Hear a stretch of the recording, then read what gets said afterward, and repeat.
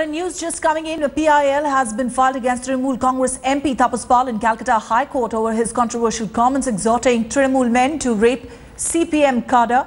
Well, PIL was filed by a High Court advocate and the petitioner has claimed that Pal's comments would have an adverse impact on law and order in the state.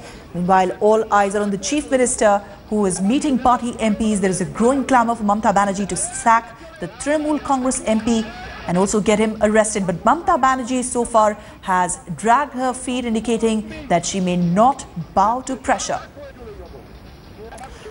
Indrajit Kundu is now joining us on the phone line. Indrajit, even as it remains to be seen whether Mamata Banerjee acts as Tapas Pal, the matter has now reached the court. The PIL has been admitted.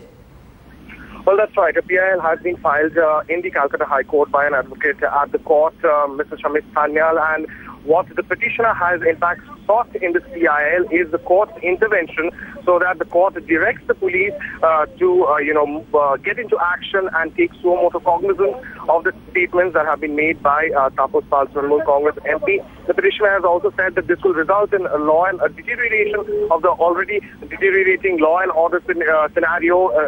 Remember, West Bengal has been mired in political violence ever since the elections were announced, and even in post-poll violence. So therefore, petition has been filed right now. The PIL has been accepted. It will be heard this Friday. All right, Indrajit, thank you very much for joining us. We are waiting to see what action does Mamata Banerjee take. She's, of course, meeting her party leaders today and is expected to take a final decision on whether or not Trinamool Congress will act against its MP.